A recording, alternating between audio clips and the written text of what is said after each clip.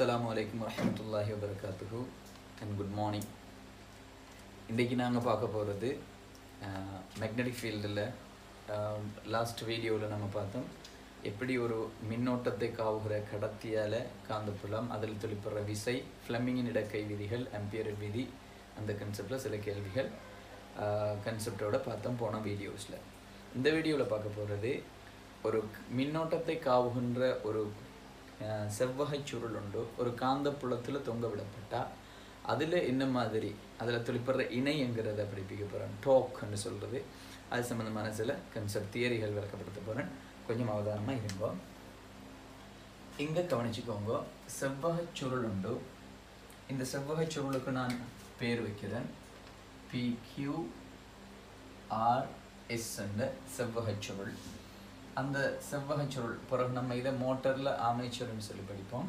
அந்த செவ்வகை சுருளில் இந்த திசையில் கரண்ட் ஓடுது.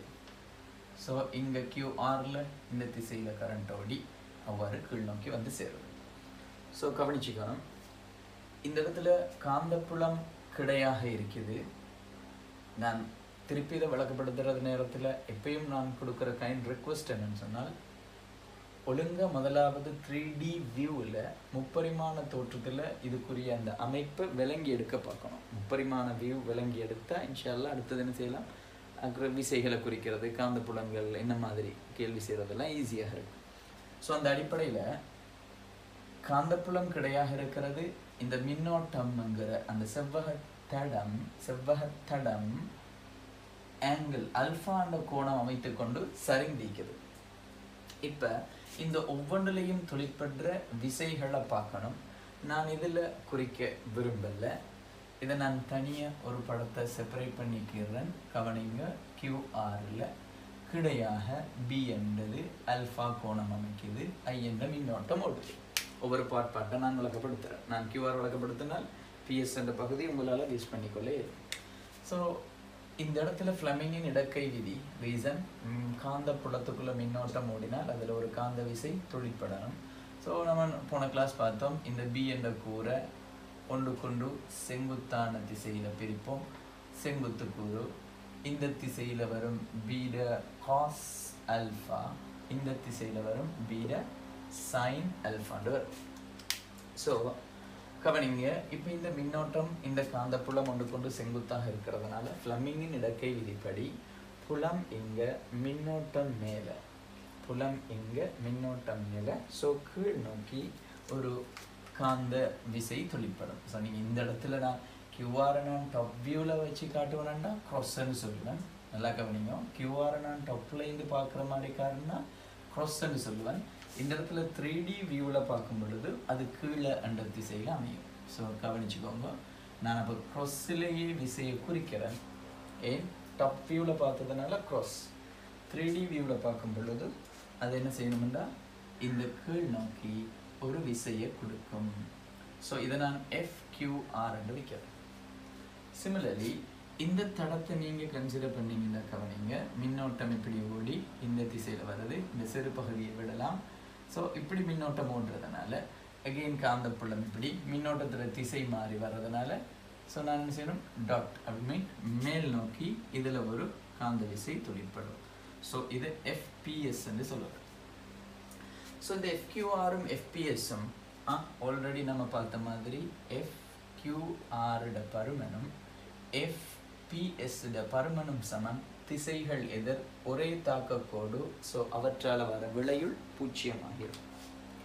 இப்போ கவனிச்சுக்கோங்க, இந்த PQவில் தாக்குற விசையை நான் சொல்ல போகிறேன். அதை கொஞ்சம் தெளிவாக விளங்கணும்.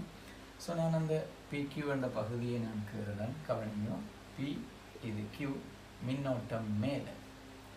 கவனிக்கணும், இந்த இடத்துல காந்தப்புலத்திட கடத்தி அமைக்கிற கோணம் 90 பாகை.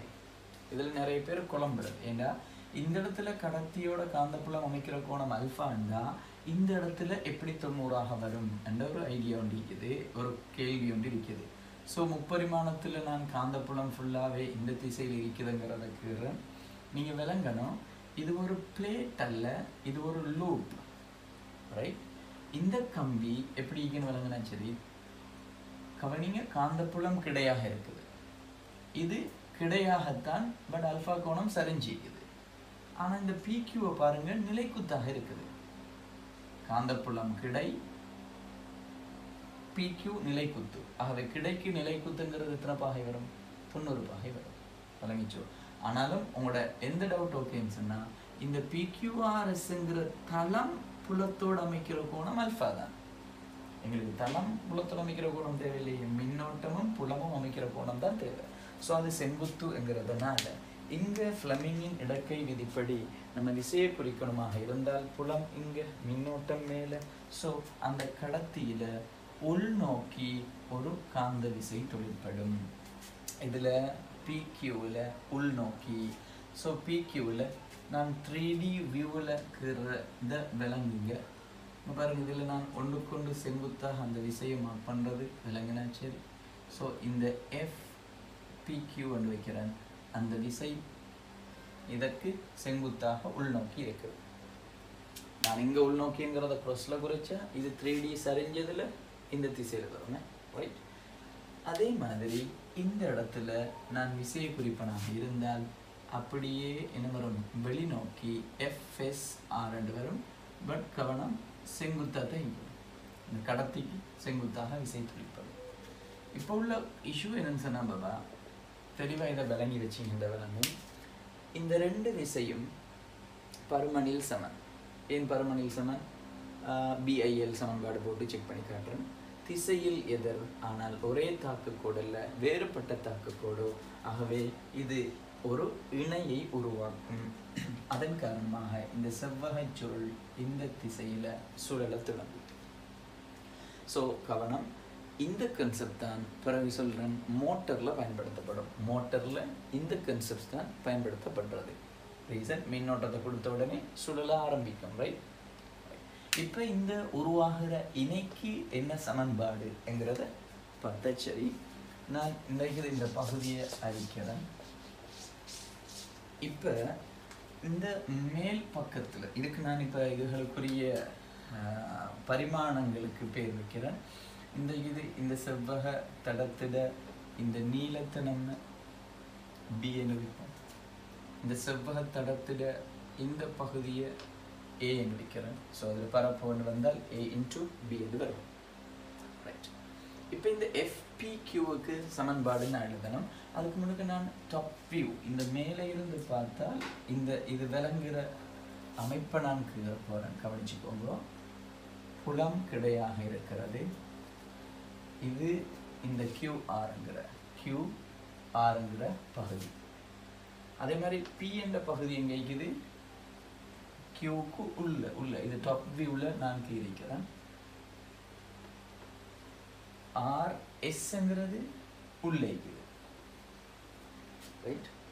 இப்போ கவனிச்சுக்கணும், இந்த இடத்துல இந்த RS அதுலேயும் இதுலேயும் மேலே டாப் வியூவில் பார்க்குறோம் தானே. ஸோ இதில் தொழிற்படுற விசை FPQ என்றது இந்த திசையில், அதே மாதிரி இதில் தொழிற்படுற விசை FRS இந்த திசையில். இப்போ நம்மளுக்கு நல்லா விளங்குது இதுதான் நடக்கிறது. இரண்டு விசைகள் பருமன்ல சமன் திசையில் எதிர், பட் ஒரே தாக்கக்கூடு அல்ல, அவை ஒரு இணையை உருவாக்குதுங்கிறது விளங்கணும். அதே நேரம் கவனிச்சுக்கோங்க, இது அல்ஃபாண்ட கோணம்டா, இந்த கோணமும் அல்ஃபா, ரைட்? ஆக இந்த பகுதியிட நீளம் நான் தந்திக்கிறேன் A என்று சொல்லி. இப்போ கவனிச்சுக்கோங்க, அந்த இணைக்கு G என்று நான் வைக்கிறேன். ஒரு சமன்பாடு இருக்குது, விசை தர தூரம் என்ற சமன்பாட்டில் விசை இந்த FPQவும் FRSும் பருமன்ல சமன். இது ஒரு பகுதி. அண்ட் அடுத்தது எதுக்குரியது? FPQவும் FRSும் பருமன்ல சமன். ஏன் பருமன்ல சமன்? B ஒரே மின்னோட்டம், அதே மாதிரி இது ரெண்டு நீளங்களும் சமனங்கிறதுனால. ஆகவே நான் ஏதாவது ஒன்று போட்டால் சரி, ரைட்? இந்த Fக்கு பதிலாக நான் B என்று எழுதுகிறேன். B தான் I ஓடுற மின்னோட்டம் I. L லென்த்துக்கு பதிலாக கவனம், இந்த நீளம் கடத்திட நீளம் போடணும். Simple B. இவ்வளவும் BI B என்று சொல்றது விசை BIL. இந்த இடத்துல sin θ cos θ அது வராது. நான் திருப்பியும் அதை விளக்கப்படுத்தினேன். இது ஒன்று கொண்டு செங்குத்தாக இருக்கிறதுனால sin θ கூறு வராது. அதே மாதிரி D தூரம் என்று சொல்லும் பொழுது கவனம், இணைக்கான தூரம் சமாந்தர விசைகளுக்கு இடைப்பட்ட தூரம் A cos alpha என்று வரும். A cos alpha என்று வரும். ஆக இப்போ உள்ள சமன்பாடை பார்த்தீங்கன்னா BI இந்த BA நான் கவனம் B into A க்கு பதிலா பரப்பளவு A cos alpha எழுதலாம். ஸோ இணைக்கு சமன்பாடு BIA cos alpha என்று வரும். கவனம், இந்த இடத்துல n எண்ணிக்கையான தடங்கள் இருந்தால் n எண்ணிக்கையான தடங்கள் இருந்தால் Gக்கு சமன்பாடு எந்த இடத்துல மாறும்டா BI B கடத்திட நீளம் B அவ்வாறு 2 தடம் இருந்தா 2B, 3 தடம் இருந்தா 3B, n தடங்கள் இருந்தால் n times B என்று மாறும். ஸோ B into n என்று மாறும். ஸோ A cos alpha அதேதான். ஸோ இந்த இடத்துல BA க்கு பதிலாக கேபிட்டல் A எழுதலாம். அந்த கேபிட்டல் N இதில் ஹெட் ஆகும். BIA n cos alpha.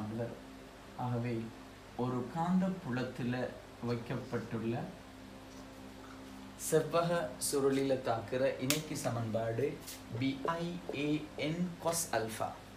So இந்த ஐடியாவை வச்சாலே உங்களுக்கு சில இது விடயங்கள் நம்ம தோணணும், யோசிக்கணும். இந்த cos alpha என்றா அப்புறம் இதோட இணைங்கிறது ஒரு கொசைன் வடிவத்தை ஒத்தது. இணைங்கிறது ஒரு கொசைன் வடிவத்தை எடுத்தது. ஆகவே cos alpha பூஜ்ஜியத்தை எடுக்கிற சந்தர்ப்பம் அமையும்.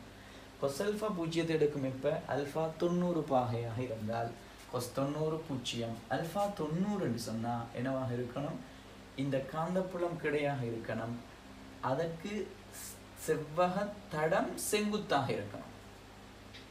காந்தப்புலம் கிடையாக இருக்குது. ஆகவே தடம் செங்குத்தாக இருக்கணும். அதே மாதிரி எங்களுக்கு இந்த இடத்துல உயர் இணை வரணும் என்று சொன்னால் என்ன செய்யணும் என்றால் இந்த cos alpha பெருமதி ஒன்றாக இருக்கணும். cos alpha பெருமதி ஒன்றாக எப்போ வரும் என்றால் alpha பூஜ்ஜியம் என்றால் cos alpha ஒன்றாக இருக்கும். alpha பூஜ்ஜியம் என்றால் cos alpha ஒன்றாக இருக்கும். ஆகவே alpha பூஜ்ஜியமாகும் பொழுது உயர் இணை வரும். ஸோ அந்த உயர் இணை Gmax என்று சொல்லுறேன் BIAN என்று வரும். இந்த உயர் இணையை உருவாக்குற மாதிரி மீன் அல்ஃபா எப்பொழுதும் பூஜ்ஜியமாக இருக்கிற மாதிரி ஒரு காந்தப்புலத்தை உருவாக்குனா அந்த இணை உயர்வாகவே இருக்கும். அல்லது என்ன செய்யணும், எங்களோட ஃபேன் ஸ்பீட் ஒரு கட்டத்தில் கூடி குறைஞ்சி வேலை செஞ்சுட்டு இருக்கணும்.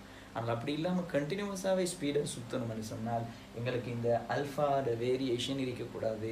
இட் மீன் அல்ஃபாங்கிறது பூஜ்ஜியமாகவே இருக்கணும். அப்படி தொடர்ந்து அல்ஃபா பூஜ்ஜியமாக இருக்கிற மாதிரியான காந்தப்புலம் இருக்குமெண்டா அதற்கு பேர் தான் ஆரையன் காந்தப்புலம். அடுத்த பகுதியில் அடுத்த கண்டினியூஸாக அந்த ஆரையன் காந்தப்புலம் பகுதியை பற்றி படிப்பிக்கப்படும்.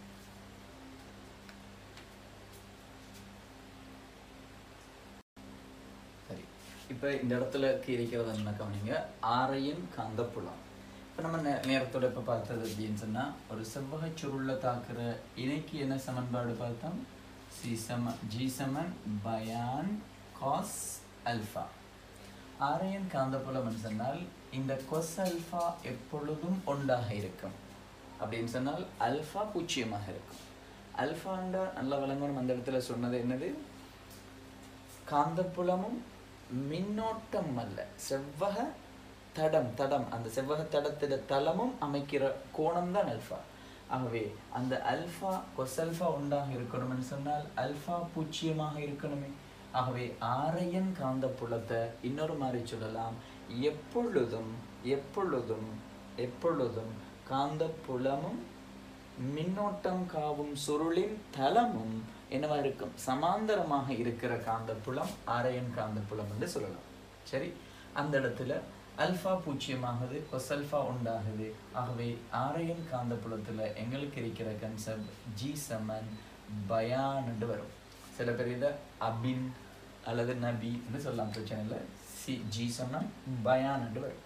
அதுக்கடுத்தது இன்னொன்று இதில் கவனிச்சுக்கோங்க, இந்த I into A into N-க்கு ஒரு பேர் சொல்றது M என்று சொல்லி, சிம்பிள் M, மேக்னெட்டிக் மூமெண்ட், காந்த திருப்பம் என்று சொல்லி.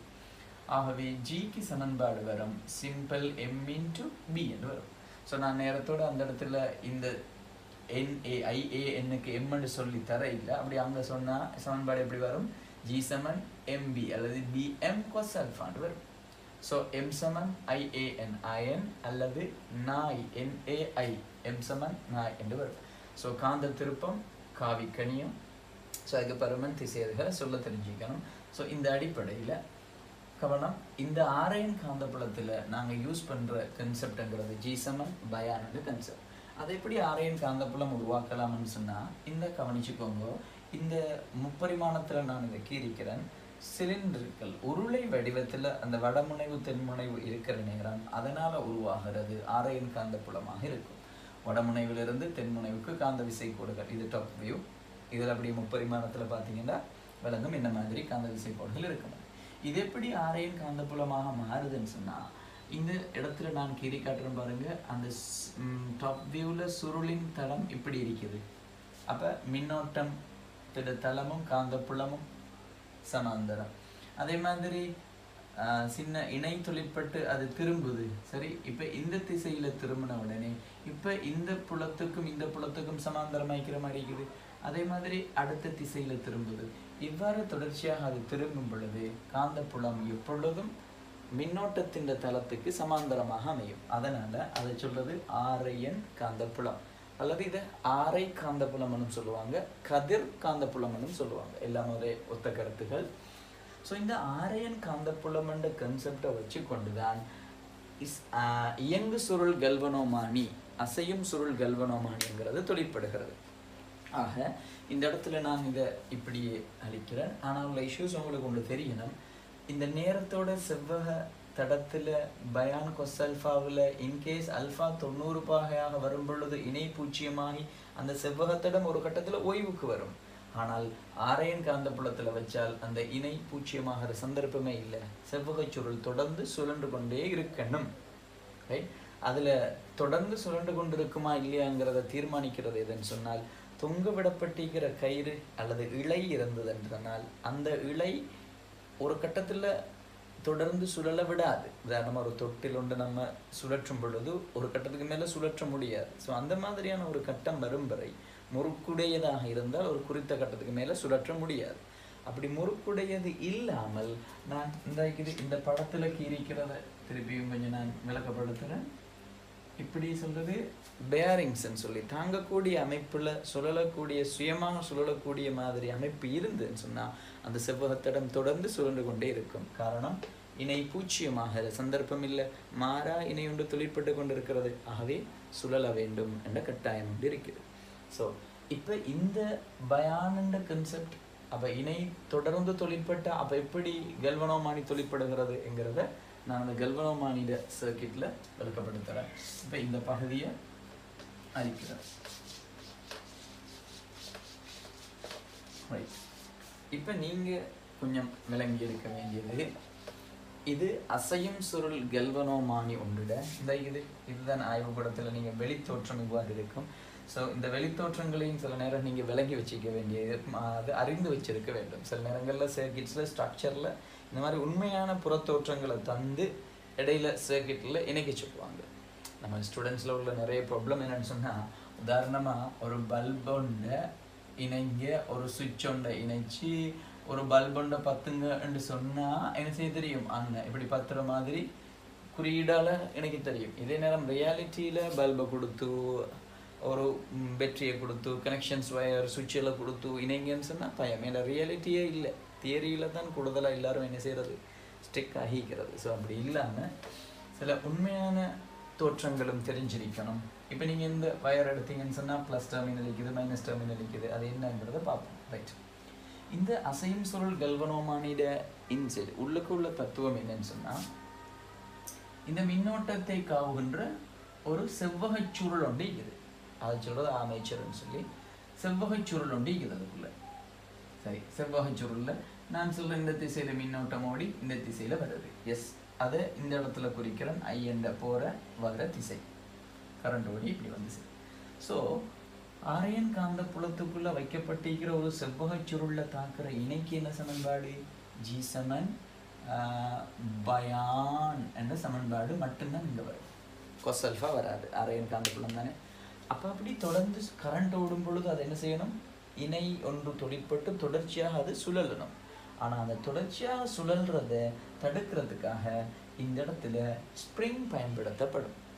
அப்படின்றால் ஓய்வில் சும்மா ஈக்கிற நேரம் ஸ்ப்ரிங் தளர்ந்த நிலையில காணப்படும். எப்ப கரண்ட்டை கொடுத்த உடனே இந்த காட்டி பாயிண்டர் அசைய தொடங்கும். பாயிண்டர் வந்து இந்த இணையோட சேர்ந்து அந்த இணையால தடத்தோட சுழல்ற மாதிரி அமைப்பில் இருக்குது. ஆகவே பாயிண்டர் சுழல தொடங்கும் பொழுது அதை எதிர்க்கிற மாதிரி ஸ்ப்ரிங் என்ன செய்யும்? அது தொழிற்படும். ஆக ஒரு கட்டத்துல ஆரம்பத்துல ஸ்ப்ரிங்கை விட இதுல போற கரண்டால வர இணையிட பருமன் கூடவே, அதனால அது என்ன செய்யும்? ஸ்ப்ரிங்கை நெருக்கி கொண்டு போகும். ஒரு கட்டத்துல அந்த ஸ்ப்ரிங் வந்து இந்த இணைக்கு சமனான ஒரு எதிர்க்கும் இணையை கொடுக்கும். அந்த ஸ்ப்ரிங் கொடுக்கிற எதிர்க்கும் இணைக்கு சமன்பாடு K டைம்ஸ் தீட்டான்னு சொல்லி ஒரு சமன்பாடு உருவாக்குற. ஆகவே இந்த மாதிரியான சந்தர்ப்பத்துல அந்த காட்டி சமநிலையில இருக்கும். அந்த காட்டி சமநிலையில இருக்கும், அதுக்கு மேல காட்டி சுழலாது. ஸோ திருப்பி நான் கரண்ட் கொடுக்கறத நிப்பாட்டிட்டேன்டா, வயர்ல கனெக்ஷன் எடுத்துட்டேன்டா, மின்னோட்டம் 0, இந்த இணை கிடையாது. ஸோ இந்த சுத்தப்பட்டிருக்கிற ஸ்ப்ரிங் காரணமாக மீண்டும் காட்டிய பழைய நிலைக்கு கொண்டு வந்து சேர்க்கும். ரைட்? ஆகவே இதுதான் கல்வனோமானியில பயன்படுத்துகிற தத்துவம். கல்வனோமானிங்கிறது ஒரு மின்னோட்டத்தை அளவிடக்கூடிய கருவி. அதில் பயன்படுத்துகிற தத்துவம் என்னென்றால் பயான் சமன் K தீட்டா என்ற ஒரு தத்துவம்.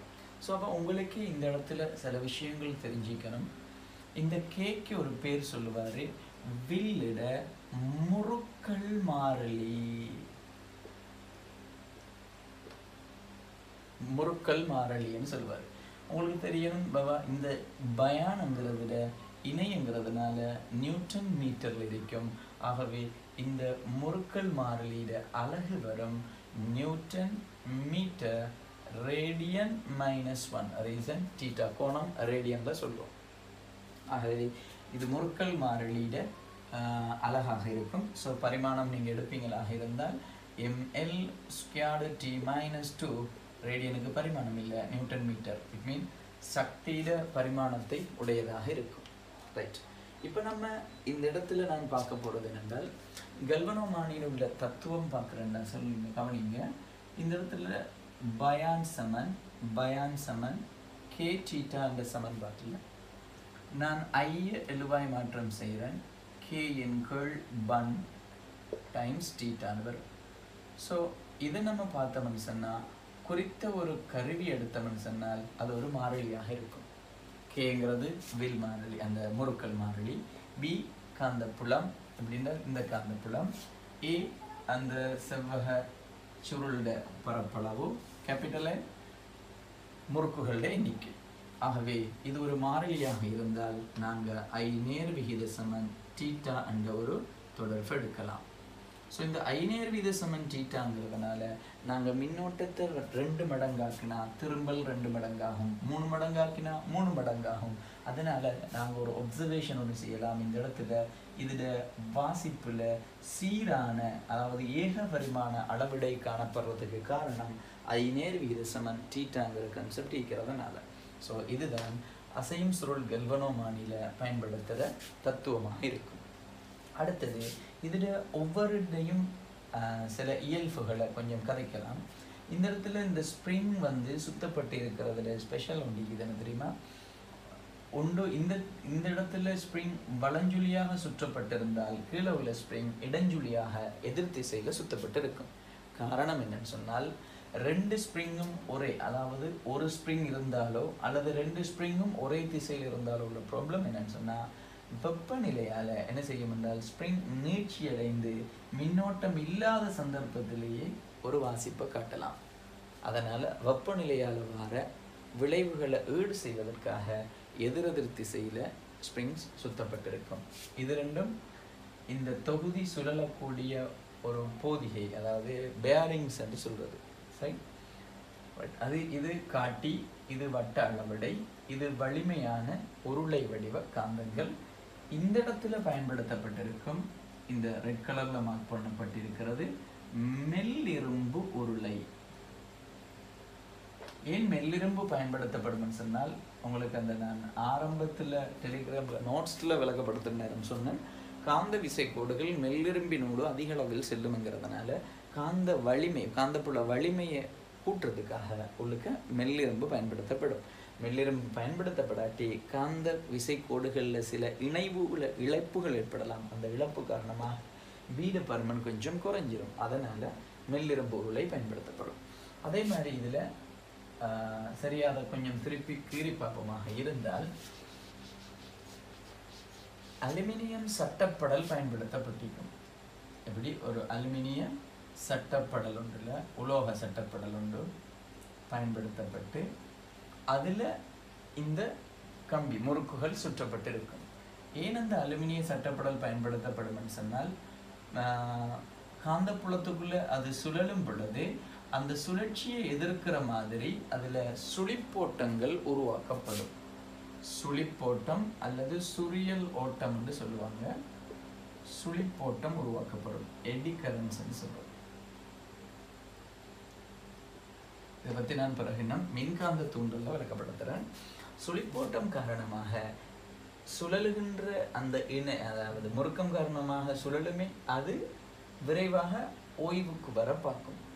அந்த ஓய்வுக்கு வாரது இந்த இடத்துல ஒரு அட்வான்டேஜ், ரைட்? இன்னொரு இடத்துல இதே சுழிப்போட்டத்தை கதைக்கிறேன், அது ஒரு டிஸ்அட்வான்டேஜாக இருக்கும் டிரான்ஸ்ஃபார்மர்ஸை பொறுத்த மட்டும், நிலைமாற்றிகளை பொறுத்த மட்டும். ஸோ இங்கே இந்த காட்டி அலைவதனால் நீண்ட நேரம் எடுக்கும் அந்த டைமை குறைக்கிறதுக்காக சுழிப்போட்டங்கள் தேவை. அந்த சுழிப்போட்டத்துக்காக உலோக சட்டப்படல் பயன்படுத்தப்படும். ரைட், இதில் நம்ம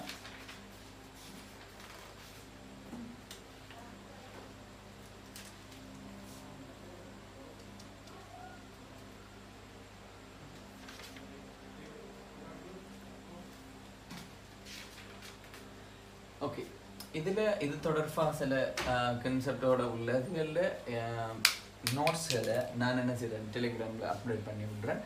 அதை கொஞ்சம் பார்த்தீங்கன்னா சரி. சில அடுத்த வீடியோவில் இதில் தொடர்ச்சிய சில விஷயங்களை பார்ப்போம்.